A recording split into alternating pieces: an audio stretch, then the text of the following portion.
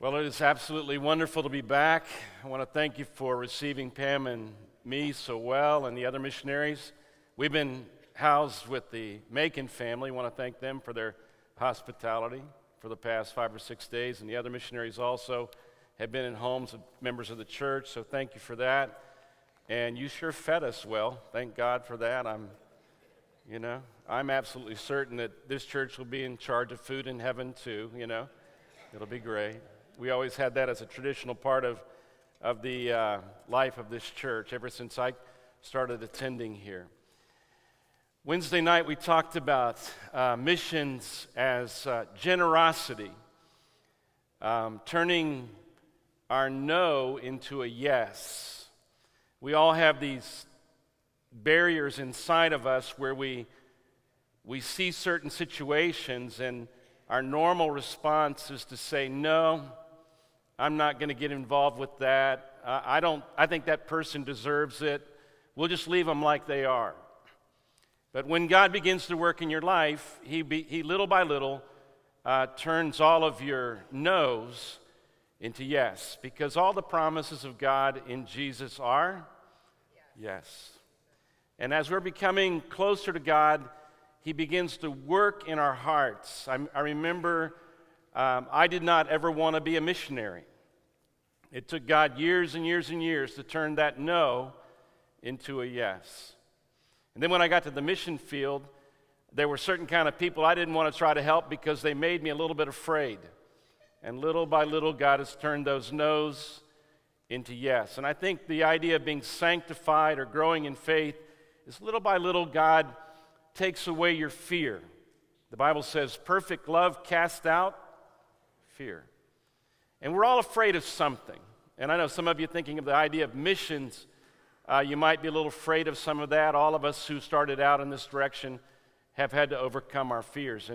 And a part of being a disciple of Jesus is to let God begin to expel out of you your fears. Fears about your own past, fears about your present, fears about your future.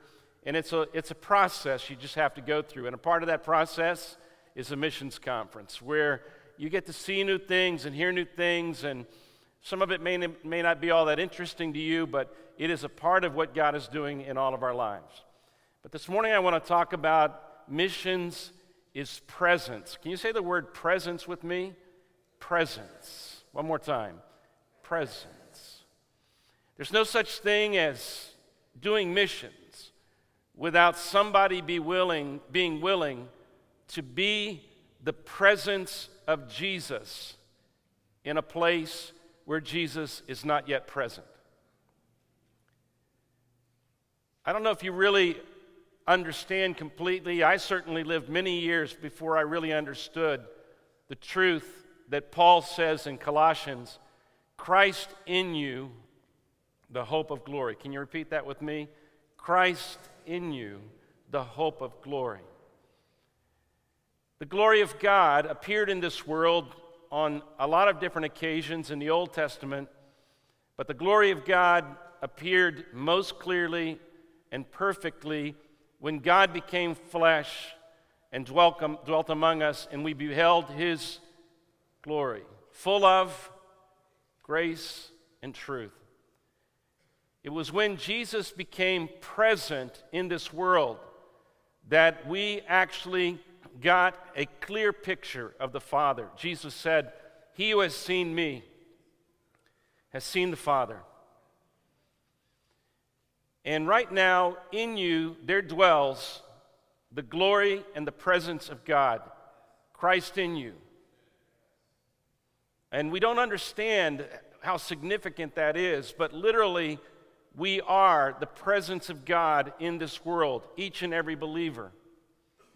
And each and every believer is supposed to be a new presentation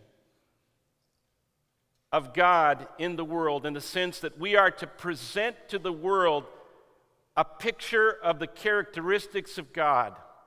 The church is called the body of Christ. And we are supposed to be His hands, His feet, His eyes, His voice, His presence. And so missions is about a presence. This church has been here on this corner for a long time, 60 years since it began over near Johnson Street in a rented building, and came to this property, and it's grown and grown and grown. But if you want to know what the real story of this church is, it's the presence of Jesus in people here. And missions is nothing more than God inspiring someone to move their physical presence to a different place, many times to a different country, to a different person, to a different people, and be the presence of God. Many of us have a wrong idea about what Jesus did when he was in the world. We think that Jesus came to the world, lived for 33 years, died on the cross, was buried, rose from the dead, and then he left. But that's not what he did. What he did was change the way he is present. When he first came, he could only be physically present with a very small group of disciples. So his beginning discipleship method was his presence with a very few people. And as his presence was felt, and as his presence changed lives, and as his presence showed people what the Father was like, incredible miracles happened, incredible powerful things happened, lives were changed. But he warned his disciples on the last day that he was with them that he was going to leave. But in order to comfort them, he said, "But don't let your heart be troubled, because my Father and the Spirit and I, we will come and we will make our home in you." And then he told them to go and make disciples and baptize people among all the nations in the name of the Father, the Son, and the Holy Spirit. And he gave this promise, and he said, "And I will be with you until the end of the age." So a lot of Christians think Jesus left and is no longer at work like he was. No, that's not true. That's why he told his first disciples, "You wait in Jerusalem until the power of the Holy Spirit comes over you." Because if they had tried to do this thing called evangelism or missions without the presence of Jesus, it would have been a colossal failure. But he didn't come back physically. He came back in the Spirit of Christ. And that Spirit that came at Pentecost abides in you right now. And that Spirit is literally the essence of God the Father, God the Son, and God the Holy Spirit. And the reason that Spirit is within you is so that you can continue to be the presence of Jesus Christ. That's why if you have just one or two or three people gathered, he is there present. So the church might have 3 people, or the church might have 3,000 people, or the church might have 30,000 people, but it's only one presence. And that's the great secret of Christianity. The great secret of Christianity is every single believer has exactly the same amount of Jesus that every other believer has. We are one in Christ. And so when you understand that you have the presence of Christ, then you can look at me and see me as your brother. And I can look at you and see you as my family. And I can see you and I together being the presence of God. And that's God's plan for missions. And every now and then he touches certain couples, like he did Pastor Brian and Vicky, and sent them to Mexico. And now he's brought him here. But the same presence that they were in Mexico is the same presence that they will be here. It is literally the presence of Jesus that we are in the world. He described it like this: you will be salt, you will be light. Rivers of living water will flow from you if you believe in me. You will bear much fruit in John 15, and you will be my disciples. And the key to understanding this whole concept is to really remember this word, presence. Can you say it one more time with me, this word? Presence. Presence. Have you ever been around somebody who has presence? Have you ever been around somebody that no matter, they walk into a room and it's like every eye turns in the direction of this person? And we say that person has presence. And we pay attention to those kind of people. They have presence. There's something about them, the way they carry themselves, the way they look at you, and you feel that. Every single disciple of Jesus has the presence of Jesus. And if you will learn to abide in that presence and let that presence be literally what defines you, what inspires you, what allows you to be free of your fear, you will begin to attract an attention not to you, but to the person of Jesus. And when a whole community of believers gathers this presence, people begin to come and they want to know, what is it? And we would say to them, it's the presence. It's the presence of Jesus. And where the presence of Jesus is very, very strong, God is free to change thousands and thousands of lives. And so all of us should be willing to be missionaries of this presence. And we need to wake up in the morning and affirm and know that we carry this presence. I have a habit that I've developed over the last 10 years. When I awaken in the morning, I don't always do this physically, and I don't always do this verbally, but I will place my hand over my heart, either in my mind or physically, and I will say, Jesus, you are welcome here. Can you say that with me? Jesus, you are welcome here. And then I go on and I say, the entire Christian life that I will ever live already abides in me. For to me to live is Christ. It is no longer I who live, but Christ lives in me. Christ is all and is in all. Would you say those words with me? Would you start, put your hand over your heart and just say these words with me and say, Jesus, you are welcome here. The entire Christian life that I will ever live already abides in me. For to me to live is Christ. It is no longer I who live. It is Christ who lives in me. Christ is all and is in all. Amen.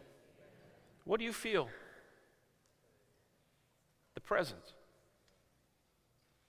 And if you start your day every day understanding that I don't have more of the presence than you do, and you don't have more of the presence than I do, but we have the presence of God in our lives. Amen?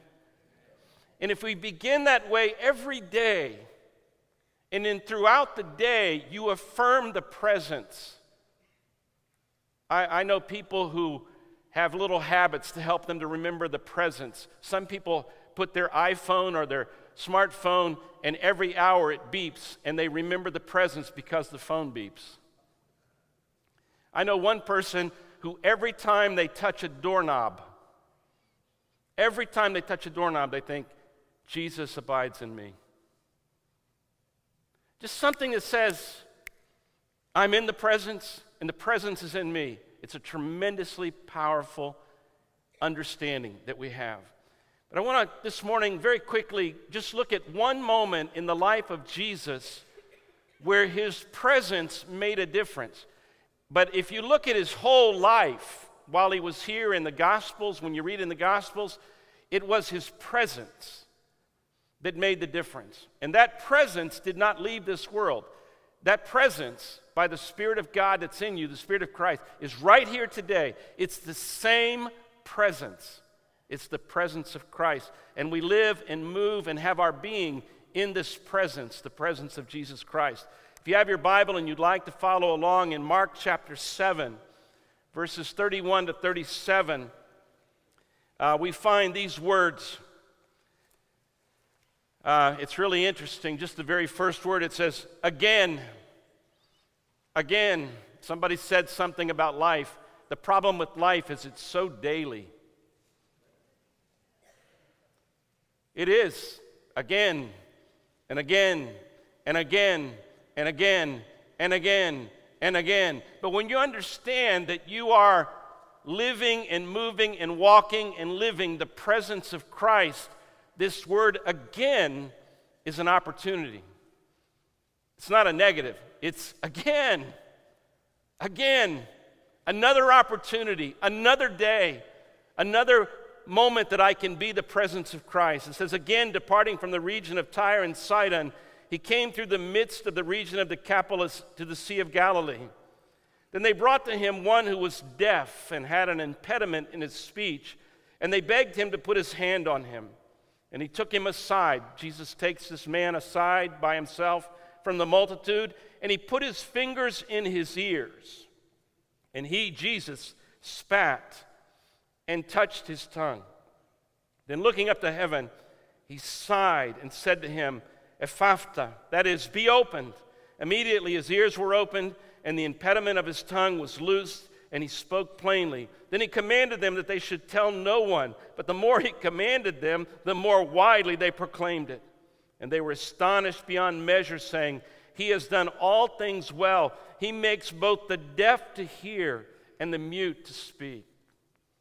I love this story because it shows the power of the simplicity of Jesus' plan of helping people. Sometimes we think that the plan to help people requires great intelligence or great ability. No, it requires presence.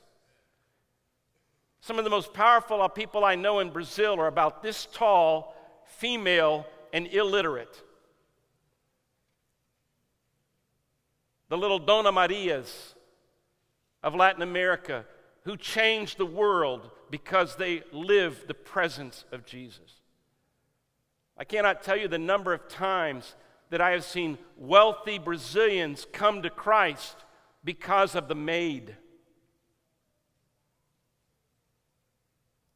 I cannot tell you the number of times where I've seen the strong receive Christ because of the presence of Jesus in the weak. It happens all the time because the presence is the power. It's not the intelligence. It's not the physical stature. It is the presence of Jesus. And this story shows this presence in an interesting way. To be the presence of Jesus in the world, we have to get up every day, again and again and again, and go. Go into all the world. Go. That means you have to look at your life not as a task. You have to look at your life as a presence. Salt, light, fruit. I know that some of you think, oh, I'll be happy if I could live somewhere else. No, you live inside of you. If you can be happy inside of you, you can be happy anywhere. You say, oh, I don't want to live outside the U.S. I don't want to live in South Florida. I don't want to live in Hollywood. Your problem is not Hollywood. Your problem is not South Florida. Your problem is not the United States. You have to learn to be happy in the presence of God inside of you. And then you just have to say to him, wherever you want to move me, I know you're going with me, so I'll go. And so every day, I mean, you can learn to even abide in Jesus while you're trying to get through the crazy line getting your driver's license renewed. If you can be happy there, you can be happy anywhere. You can even be abiding on I-95. I'm having a hard time with that, but it can be done.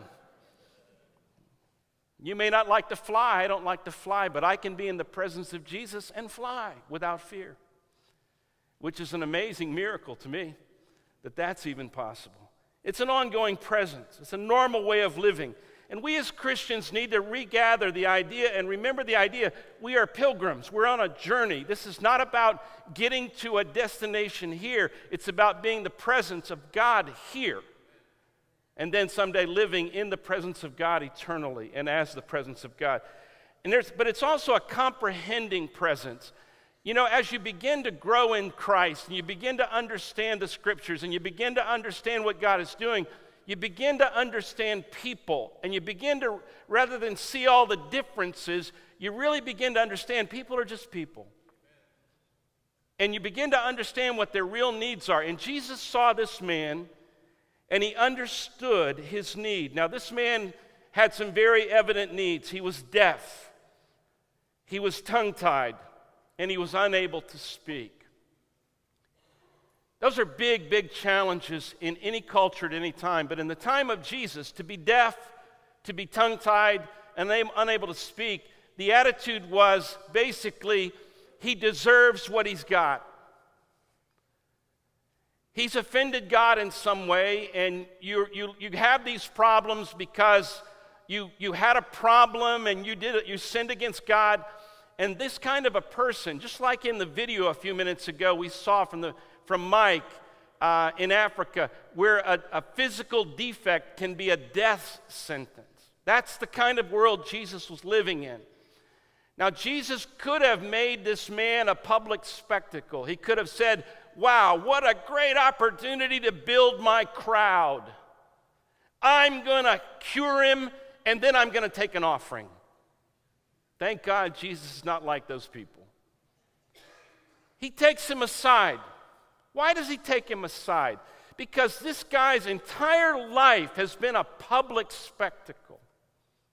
Every day of his life, this poor man has lived as people noticing him because of his difference, his defect. People who have the presence of Jesus do not make people's defects a public spectacle. We take them aside and we get them alone and we try to communicate to them that everybody has problems and everybody needs the presence of God. We don't make every single person troop down to the front of the auditorium so we can get some power out of their weakness. We work with them as long as we need to in private to help them. And Jesus did this with this man. He gave him individual attention, and he gave him individual treatment. Now, I want you to get this picture.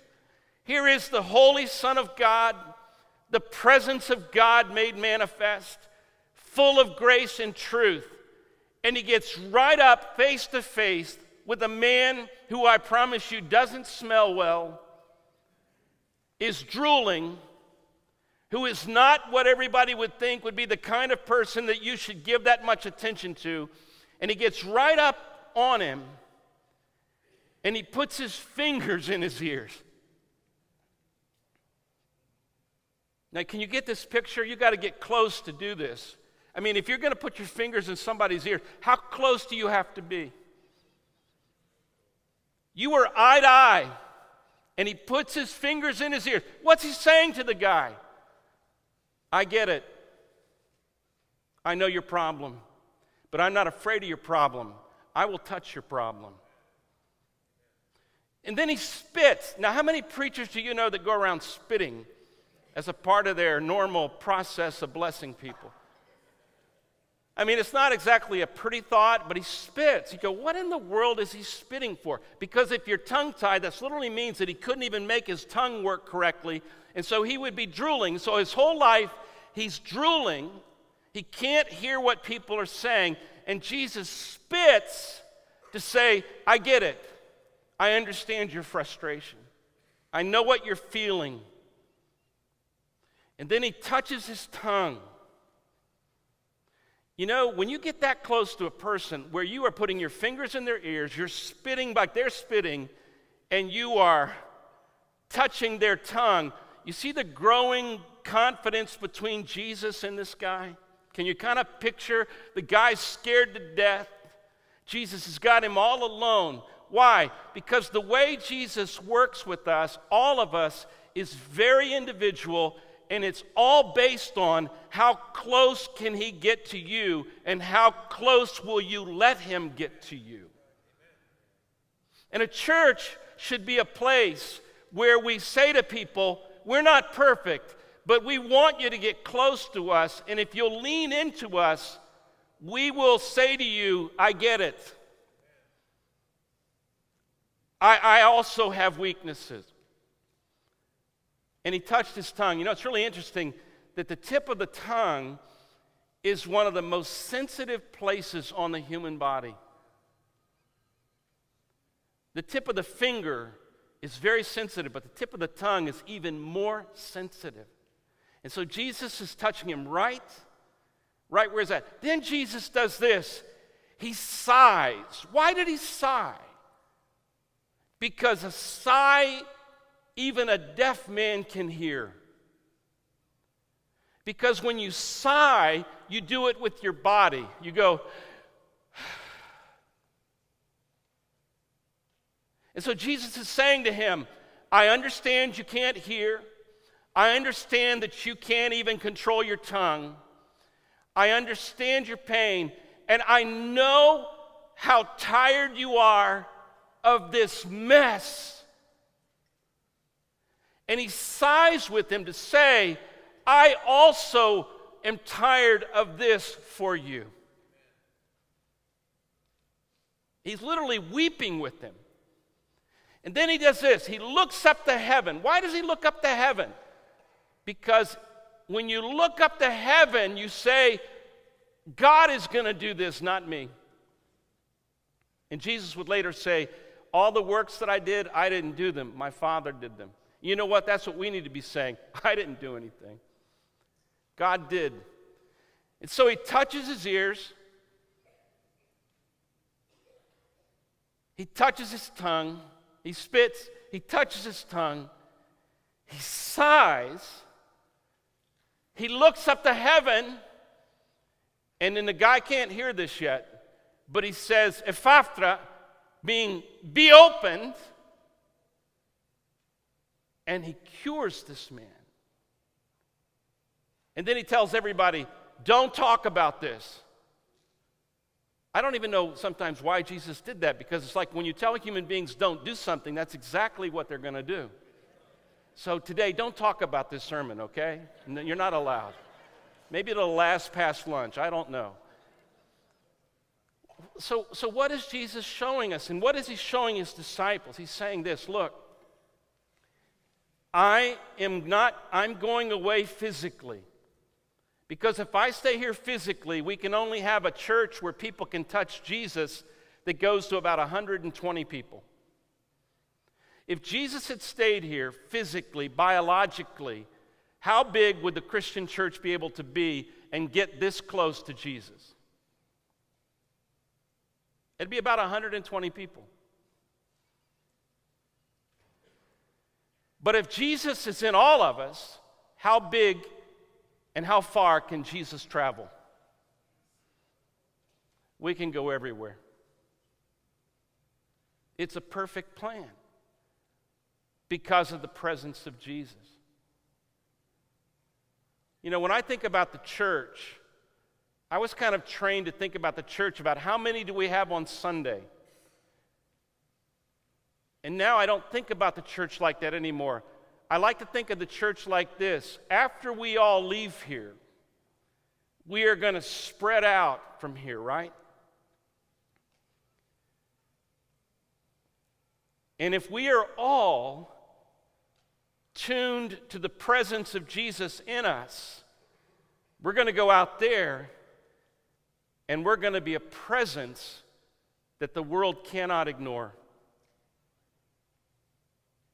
You come here to celebrate what's going on out there. If you only come here to celebrate what's going on in here, you don't understand the presence of God. God doesn't live in buildings anymore. He lives in you. You are the presence of Jesus. The Bible says it clearly. Do you not understand that you are the sanctuary of God? Do you not understand that everywhere you walk, everywhere you go, you are the presence of Jesus? Now you need to understand this. You can do nothing. Jesus said, without me, you can do. So every day you have to submit to the fact that you can do nothing. I have a little thing that I do every day with myself. I say, I can't, he can't, he can. I don't know, but he knows. I am not, but he is. Why do I do that? It's because I want to be his presence. I don't want to be my presence. My presence will get absolutely nothing of spiritual value done, but Christ in me, I can do all things through Christ who strengthens me. So what is missions? And what are we asking of you during this week? We're asking of you simply to be what you are. We're not asking you to be something different. We're saying, just be what you are. You are the presence of Jesus wherever you are, if you abide in him. And ask God to make you sensitive enough to people's needs that Jesus can put you right up against a deaf, tongue-tied, rejected life. And that person would trust you enough that they would let you put your fingers on their weakness. And take away your pride to the place where you don't have any embarrassment about spitting. And you identify with them so much that you would sigh. And then don't forget to look up to heaven and know you can't do anything. But from heaven there can come the words, for this person in front of you, be open.